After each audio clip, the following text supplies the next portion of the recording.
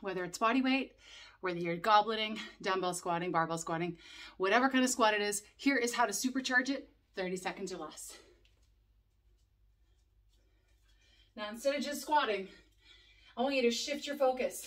Ground all 4 corners of your toes. Get tall, pull those lower abs in, shoulders back, chest up. Pull yourself down to the floor and pull yourself back up. Now, here's the key.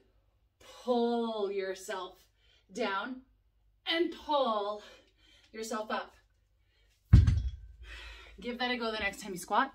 And I'd love to know if that little tip helped switch the intensity and focus of your squat.